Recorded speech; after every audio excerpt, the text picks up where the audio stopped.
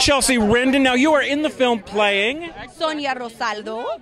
Sonia, and now is Sonia a real person from real life, or are you a composite person for the movie? No, I'm a real person. I didn't get to meet my person.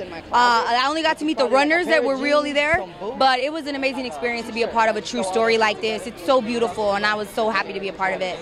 Now, so you were playing one of the high school students, right?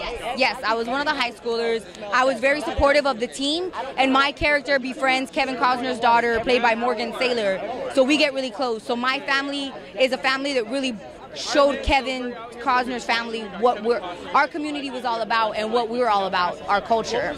Now, have you actually seen the film? Yes, I did. And the first time I saw it, I was literally like, I walked out crying my eyes out. Not only because it was a great film, of course it made me cry, but then Carlos Pratt, who plays Thomas, is my best friend. So just seeing him, the amazing work he did, made me so emotional. I got teary-eyed when Disney came on, and I was like, I've been acting since I was 7 years old, and to be a part of a Disney film is just such an amazing feeling that it just, So even though you knew what was coming, it still got you. It still got me. Oh, well, Disney will do that. Thank you for stopping and talking with us. Thank you so much. Thank you.